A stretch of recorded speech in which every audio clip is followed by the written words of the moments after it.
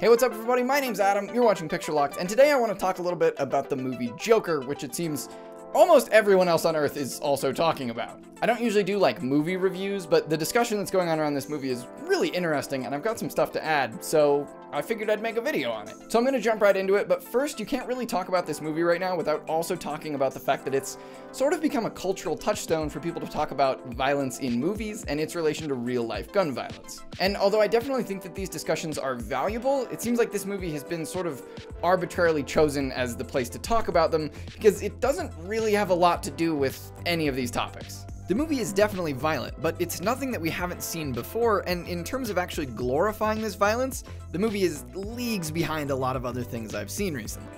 It really has nothing to do with the incels who live in a society, and I don't think Arthur's transformation into a villain makes a case compelling or relatable enough to encourage real-life violence, any more than the majority of violent movies.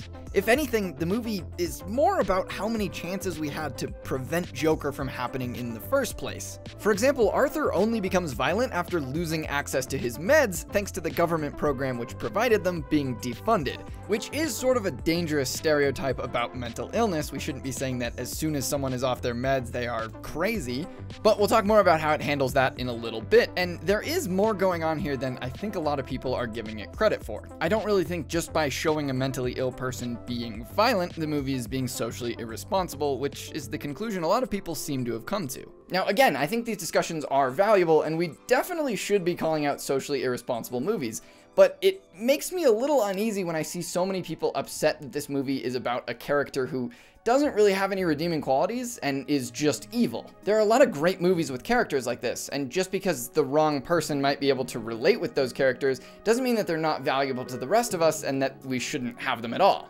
Anyway, none of that is to say that this movie is a modern day Taxi Driver and it's super important and smart, because it's really just not, but we'll talk about that in a little bit. I want to start with the good stuff. Predictably, Joaquin Phoenix is absolutely the best part of this movie, so much so that I think a lot of it wouldn't have actually worked at all without his performance. That's not me pointing fingers at the script or anything, it's just that a lot of what makes this movie so much fun to watch is its slow build towards the insanity that it reaches at its climax. And although the way that it's shot and the way that it's directed do a good bit to support that, the credit definitely goes to Joaquin, because he's the one who's just slowly layering on more and more of this very convincing craziness. It's awesome. When you rewatch the film, I think you really get an appreciation for the work that Joaquin did to slowly turn that dial up the whole movie. And I just tried to match it with our directing styles.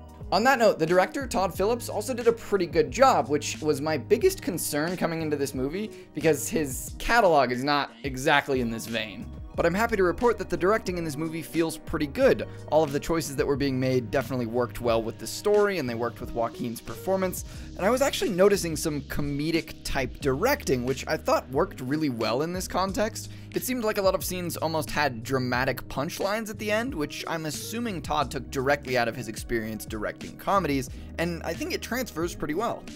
I also liked the general look of this movie. It was definitely better shot than I was expecting, and although the color grading was sometimes dangerously close to the dreaded orange and teal look, I felt that it was different enough and gave the film kind of a cool, gritty yet warm color palette that stayed consistent and was generally enjoyable. It's definitely not, like, earth-shattering or anything, but compared to what DC has brought to the table thus far, this is very refreshing.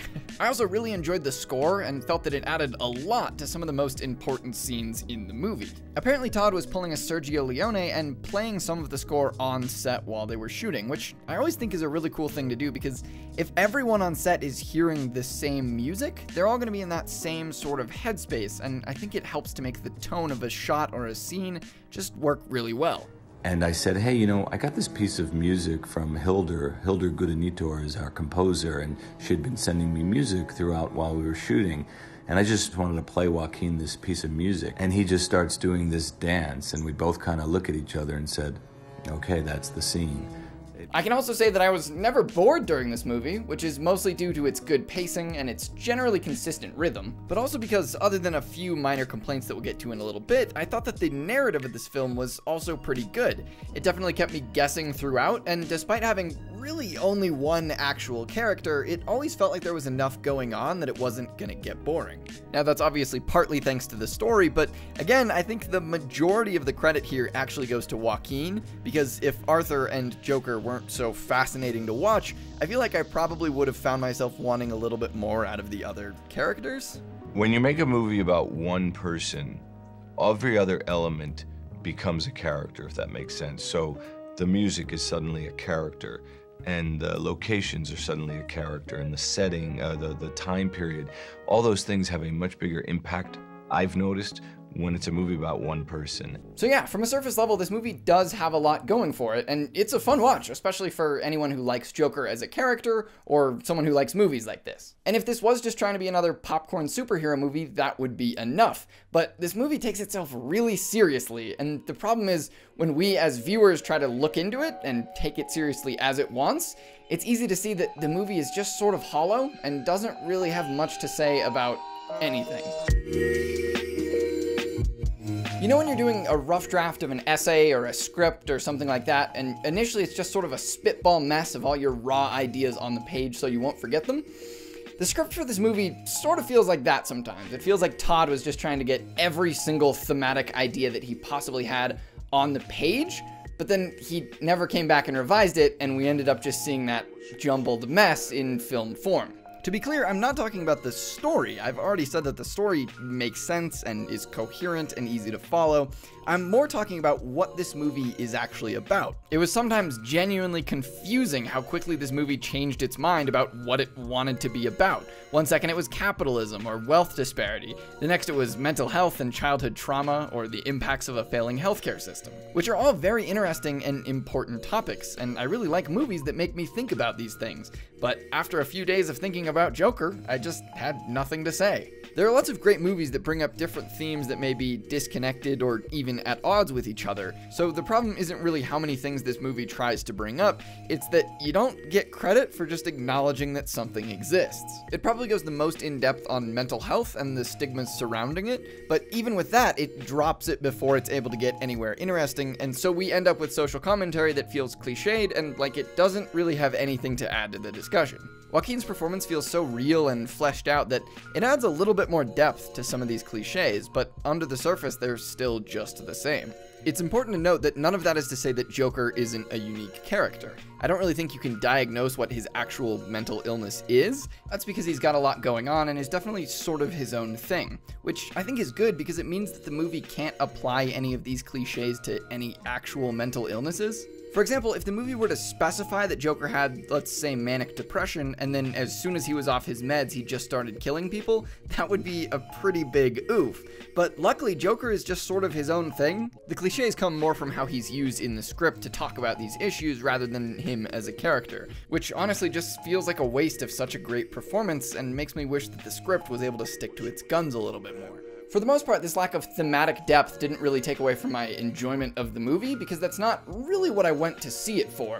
But in that vein, there is one thing that really bothered me, and that's the way the film tried to tie Joker to the protests about wealth inequality that were going on around him and that he supposedly started. This is a very real issue right now, but no one championing it would see 3 innocent students murdered on a train, even if they were assholes, and decide that that was a reason for them to start protesting wealth inequality. They're just very unrelated. And Joker does not care or have anything to do with this movement. He just kills people because he's a villain. Arbitrarily tying Joker to this social movement in and of itself is not necessarily a problem, but when all the movie really does is compare these protesters to Joker, who is a villain, it comes across as this weird anti-protest, pro-unregulated capitalism message. And although based on its other themes, I doubt this is what the film is actually trying to say, there's so little here that I'm not sure what else you're supposed to take away from it. Now, I'll be the first to admit that this is the sort of thing that could just be me, honestly. I haven't seen this movie more than once, and it's possible that I'm missing something, and the movie actually does have more to say than I think it does. So if you have any idea what it's saying, or any other theories about any of this, please let me know down in the comments. I'm very curious, and I'll definitely be down there discussing with you guys, because there's definitely a lot to talk about with this movie. But I do think this is a good example of an issue that I've been noticing a lot recently, and that's movies that seem to feel the need to bring up social issues, even though they don't actually have anything to say about them. So they just end up sort of misrepresenting them and just being like, hey look, this exists. I don't know anything about it or why it exists or have anything to say, but it sure does exist. So yeah, that's gonna do it. What did you think of Joker? Let me know down in the comments below. I'm very curious. And let me know if you want to see more reviews like this. I don't really want to turn this into a review channel, but when there's movies like this that just everyone is talking about and there's so much fun to talk about, I might whip out a video like this every once in a while. But yeah, anyway, thank you so much for watching, and I will see you in the next one.